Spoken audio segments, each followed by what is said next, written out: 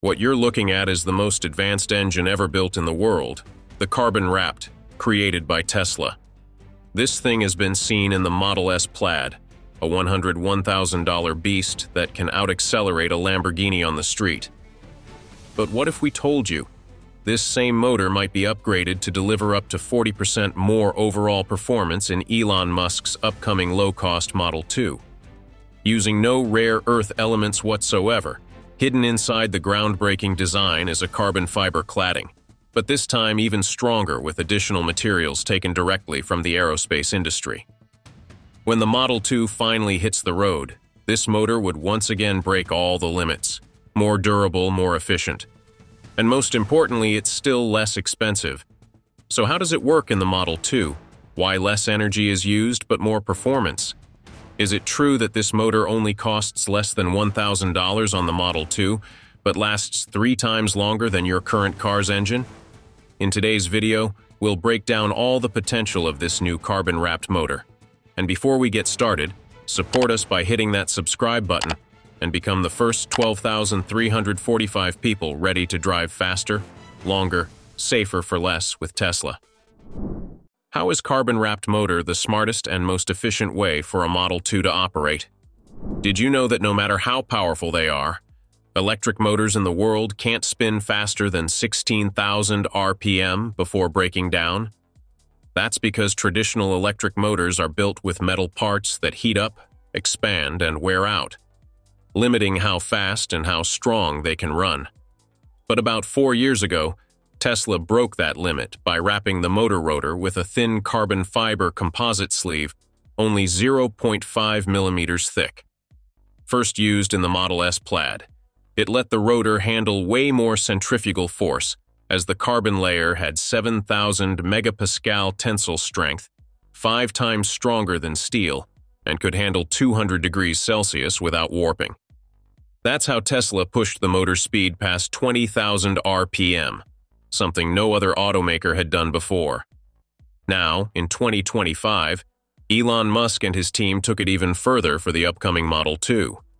Instead of using standard carbon fiber, they upgraded it to a carbon-graphene hybrid composite, combining carbon fibers with a 0.1 nanometer graphene layer using nano-injection tech. This boosted the tensile strength to 10,000 megapascals, about 40% stronger than before, and pushed the rotor's top speed to 25,000 RPM. But it's not just about raw power, it's about efficiency. The core strength is that this engine uses less energy, consumes less battery, but gives higher performance than the previous high-performance model. This new carbon graphene layer is 30% lighter, cutting motor weight from 45 kilograms in the Model S down to just 38 kilograms in the Model 2. That means the motor needs less energy to spin, about 11 kilowatts to cruise at 110 kilometers per hour, compared to 15 kilowatts before. That's a 10 to 12% energy loss reduction right there. Graphene's insane thermal conductivity also makes cooling way better, up to 5 times faster heat transfer than normal carbon fiber. A Model S motor spinning at 20,000 RPM for 30 minutes could heat up to 180 degrees Celsius, wasting around 10% of the battery. But the Model 2's new hybrid motor stays at just 110 degrees Celsius, completely eliminating the wasted electricity that still exists in the old version. The more heat, the more electricity the battery uses, the faster it runs out. But this motor changes that. It converts energy into motion with minimal loss of heat. This allows the Model 2 to retain up to 99.7% of its battery power to propel the car, compared to 90% in the previous Model S, and less than 80% in current electric vehicles using conventional motors. This technology can produce up to 268 horsepower and 350 newton-meters of torque, enough to accelerate the Model 2 from 0 to 100 kilometers per hour in less than 3.5 seconds.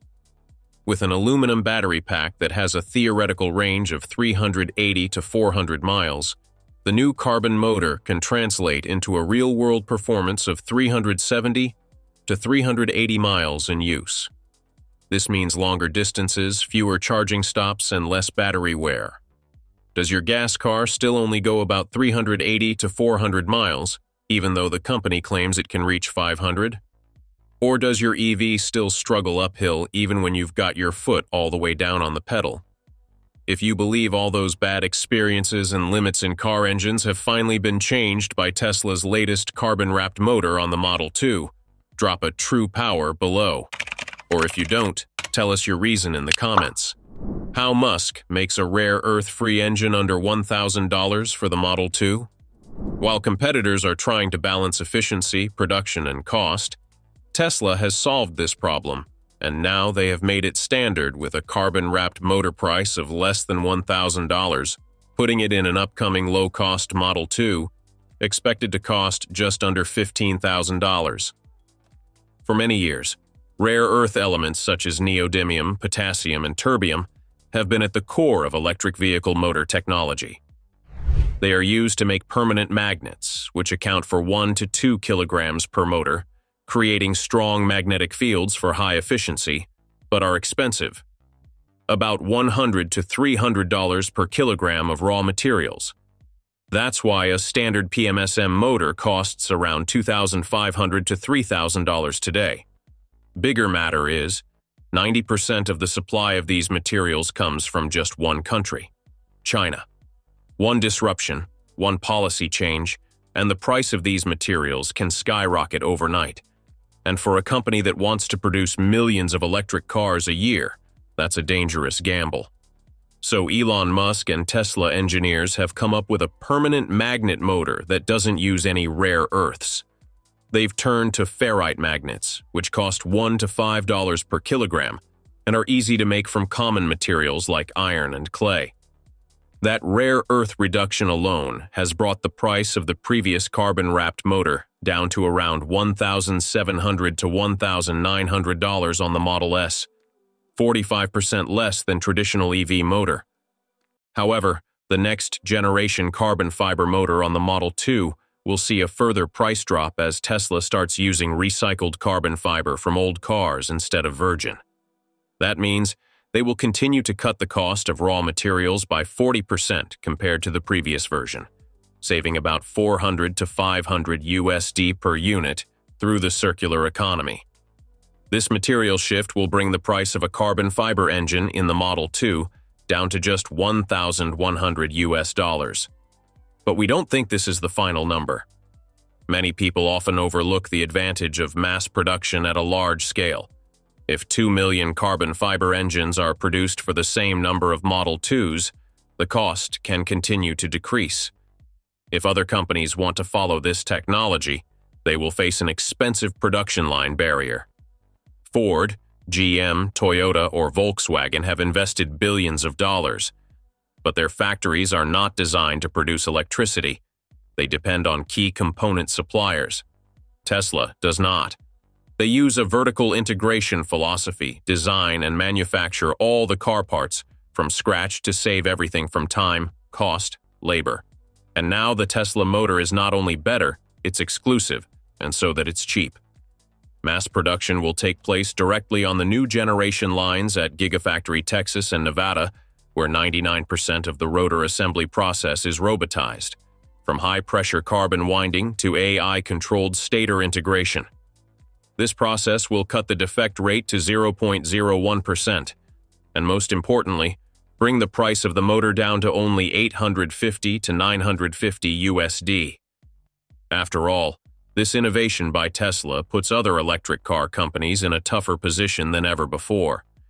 Because if consumers are offered an electric car that is cleaner, more sustainable, more powerful, and ultimately cheaper, why would they choose anything else next to the Model 2? How will carbon-coated engines help Model 2 owners save on operating and maintenance costs? Why can we say that the lifespan and overall durability of Tesla's latest carbon-wrapped motor is a revolution compared to the rest of the auto industry? The key lies in how little it wears out over time. A traditional gas engine, like the one in a Toyota Corolla or Honda Civic, typically lasts about 150,000 to 250,000 miles. All because they has around 400 to 600 moving parts, pistons, valves, connecting rods, crankshafts, camshafts, bearings, gears, and countless others. A standard electric motor, like those in the Nissan Leaf or Chevy Bolt, is better, lasting around 300,000 to 500,000 miles. It has far fewer mechanical parts, roughly 30 to 35. However, these motors still face limits from heat buildup, which wears out bearings, deforms rotors, and causes vibration damage to magnets over time.